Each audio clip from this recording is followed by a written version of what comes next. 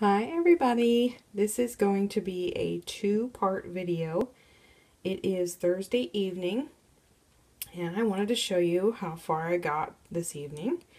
I am finally finished with all of the fill-in colors and I am ready to start doing the detailed lining and the outlining. So what you're looking at here is nothing new. You already saw what I did with the letter L and the letter I last video. But the letter J, I had a tiny bit to do, and that was painting this little plate that the green eggs and ham is on, and Grumpy Guy's hat. So I've done that. Instead of black, I went with gray. It'll have a lot of black detailed lines in it though, so it's going to appear darker than what it is right now. A is again a letter that you saw in last video. Nothing's changed with letter A, but letter H was the one that I really had to work on. I had really little bits to do just in the J, and the H was really the main one I had to focus on. So here is Horton. He is all painted, and I decided to go with the orange for the stem because the stems have like these black lines in, and I thought, oh, it'll look like a tiger tail and, you know, elephant, I don't know, I just went with it. I thought it was cool. And the fluff, I painted the same color because if my memory serves me correctly, I'm thinking Horton picked this out of a bunch of them, or he arrives at a bunch of them and they're the same thing. So I was like, oh, I'll just paint it the same color.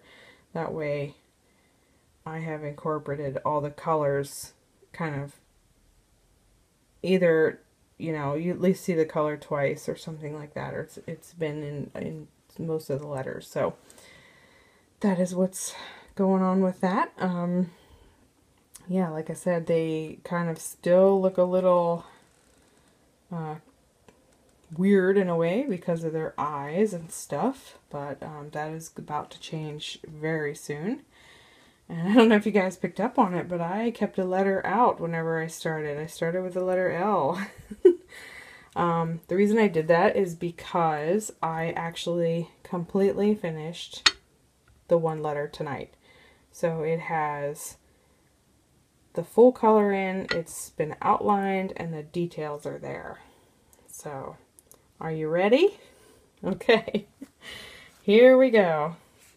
There is Mr. Cat in the Hat. So, as you can see, he's got it all. He's outlined everywhere, and he's got all his little details painted in him, and it, you know, around, you know, the little lines on his hat and all that stuff. And I must say that this one is not my best work. I experimented tonight. I was trying to see if I could get away with using a marker, and I'll show you the marker here. It is a painter's marker, and they are used for specifically writing, calligraphy, drawing on things, and I use them for outlining. And even though it says it's fine, if you look at the green grass, you can see how thick it actually is. So it's not really a good use of these for this small of a scale. But you know, I made it work. Like around the fingers, I use this marker. Around the bow, I use the marker, and then that's when I was looking at it. I was like, ugh, those lines look too thick to me. They need to be thin, like the detailed lines are. And I did my best to clean it up and make it look good for this project. And I hope I was successful at doing that. But I think from this point on, I won't be using that marker. I might be able to get away with using it on Horton, because he's bigger. So I might be able to. Or at least if I can use it, I might do the just the main outer edge without going inside. and do that, that'll cut down my time huge. The detailing and the outlining does take a long time. This letter did not take me as long because I used the marker for the most part. But all these little intricate lines and details, that takes a while. I mean, it's just, you could spend a good hour, 2 hours just on one character, depending on how much detailing and lines you have to draw in the character. And I don't have a lot of these lines pre-drawn. I draw them in just freehand with the brush. Let me show you the brush I used, if it'll pick it up. It's pretty small. So this is my brush I used. I don't know. I don't think it's... Is it picking it up, guys? I can't tell. My eyes are so blurry right now. I think it is. I hope it is. But this is a brush that you can see it looks a little funny. There used to be a lot more bristles on this brush. I basically cut half, maybe a little over half of the bristles off of this brush. And this is my fine detailing brush. I also use this brush to paint hair on reborns and to do eyebrows and stuff. I find it's perfect for that. So this is what I will be using from here on out, at least inside, all of the inside lines. I'm hoping to get away with the outside lines with the marker in some areas. Like there's going to be spaces like this little piece right here, that little green, see that little green triangle? If I use the marker, it'll all be black. And I don't want that. So I'm going to have to use the brush there, at least in that spot. And all of these tiny little things. I mean, it just looks so much better if you use the skinnier marker. So probably this entire thing, I'll have to use the paintbrush. So it'll take a while for that one. And then this one, same thing. There's another little, these two little triangular shapes. The marker, I'm pretty sure, will fill that completely in with black. And I don't want that. So, and this especially, his hair, there's no way I'm going to be able to use that marker for that. It's just too tiny. Now with these guys, I might be able to, for some of it. Like I could probably outline their bodies with it, no problem. But when it gets to their hair, I'll have to go back to the brush. And then same with this. If I'm going around this, I'm probably going to have to use the brush. I can probably use the marker around the bush and around Horton. But all the inside lines, again, I will use this.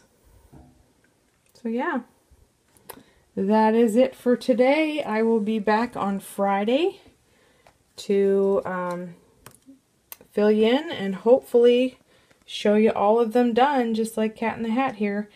So stay tuned. Like I said, I'll be back shortly to show you the rest of them. Okay, talk to you in a little bit. Hey guys, it's Friday evening and I am making some major progress. Thought I'd come on here before I take a quick break. Just need a drink of water and just kind of sit down and rest my neck a little bit because I've been looking down for the past couple hours here. But look at him, he looks so much better. So this one is done. It's drying right now, so I can't really touch it. But here is the eye. Actually, I can lay that down right there. There's the eye with the fish.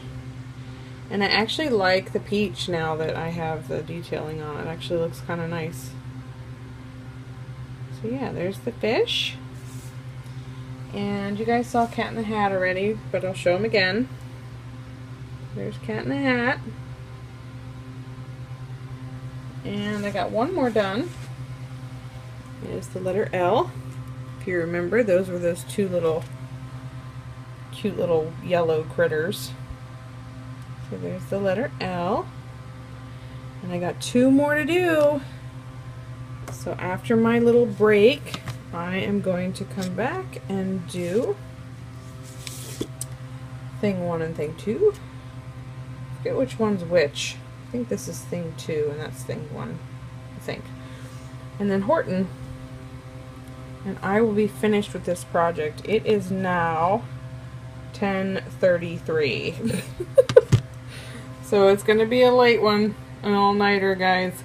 I'll be back in a few minutes. Well, it'll be more than a few minutes, but to you it'll be just a moment, and I'll finish painting up these rest of these letters.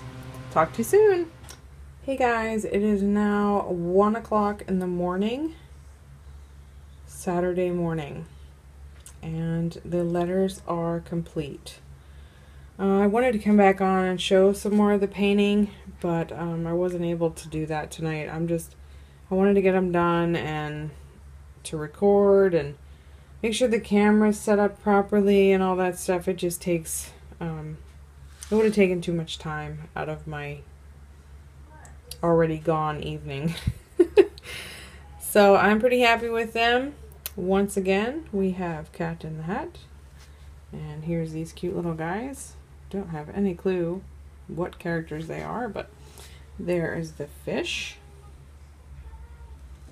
And we got green eggs and ham. And thing 1 and thing 2. And finally, drum roll please, Horton. Yay! So yeah, I think they are super cute. I love the colors in them. They're very bright and very cheery. And I think they will look super awesome on the nursery wall. So I am going to head off to bed. I thank you all so very much for coming with me on this journey. It's been a pleasure doing this and a blast having all of you with me, and I enjoyed all of your comments so very much, and I'm glad you enjoyed watching this process happen. So okay guys, have a lovely weekend. I'm not sure if I'll be able to get this posted on the weekend or if it will be on Monday. I know, I hate to make you wait so long, but you guys know the story about my awesome internet that I have and how I have so much trouble trying to get things to upload. But so yeah, here they are. I just think they're pretty cool, and I cannot wait to see Mommy's face when she sees these, or even the grandmother. I'm taking them over to her tomorrow morning when I wake up. So yay! I was able to use the marker in some spots, like, you know, around these guys and around Horton and all of the things, and then supplemented with the brush. So that ended up working out really well, and I'm super glad that I was able to do that, because that marker, let me tell you, that cuts down the time so much. But I need to invest in some skinnier ones. I'm sure they make them. They probably make them pretty thin, and I need to look into those. So everybody, thanks again for hanging with me, and have a good weekend. I will talk to you in the next video. Bye-bye. Whoopsie, sorry guys, I forgot to show you Horton with his mouth.